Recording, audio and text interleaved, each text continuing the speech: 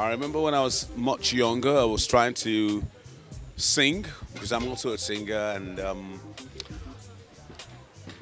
was this young artist that just been released by a big name producer, and along the line, I liked the music, I liked everything about what she did, and so I decided to look for the producer. And I walked up to the producer, and I was told I couldn't see him, and they told me I should come early in the morning. And EMI, it was called EMI Music then. It was at Oregon. That's where you have Daystar now, Daystar Church. And so I went in very early in the morning from Ikorodu, where I used to live with my parents then. Walked up to him. In the morning, he was awed by his presence, very awed by his presence. And I said, "Good morning, sir. I like what you did for Ivan Maha. I would like you to help me become sing as well." And he looked at me and said, "You just finished secondary school?" I said, "Yes." "So what makes you think singing is for the likes of you? Why don't you go get a job as a clerk or something?" And I was so demoralized. I was so demoralized. I cried all the way home. I was so angry. I didn't want to eat. I didn't want to talk to anybody and all that. And well, years later,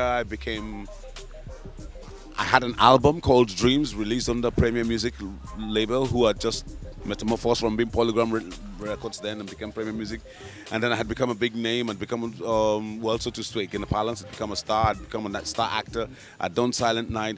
And I was very, very big at that time. And guess what? I went to the housewarming ceremony of one of my big friends then. He had asked me to come. I went there with my friends, a retinue of friends. And we got there, and as I was entering the place, I just heard this music blaring and somebody calling my name and singing my name. And I stopped in shock, and I looked. It was the person who had many years ago told me, "What makes you think singing is for the likes of you?"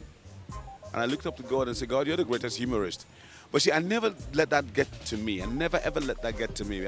Or become arrogant, or become complacent, or whatever, or become pig-headed. But I just decided there and then that what I will always do for young talent is to encourage them, whatever it is you want to do, and you believe in yourself, 1000%, you believe in yourself, I'll be there to back you up. I'll be there to help you fight and push your cause.